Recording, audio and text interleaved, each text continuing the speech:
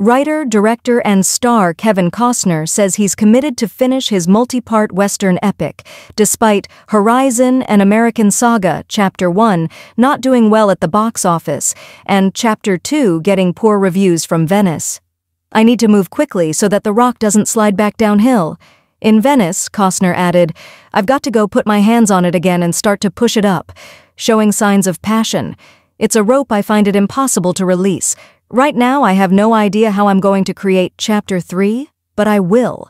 Although Costner has stated time and time again that he would be filming Chapter 3 in the fall, he is now unsure if that will actually happen.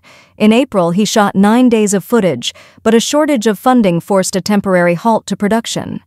Chapter 2 has no release date as of yet. It was removed from Warner Bros.' summer schedule after the previous installment, which cost $110 million, failed to draw crowds to theaters, and only made $29 million domestically.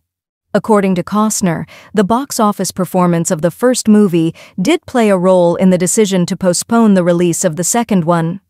According to Variety, he stated, "It didn't have overwhelming success," but added, "I've had a lot of movies that way that have stood the test of time." Costner continued by explaining that Warner Bros. Made the decision to release Chapter 2 6 weeks following the original movie's release, but later changed their minds and chose not to do so. Nevertheless, Costner says he's pleased with how things worked out.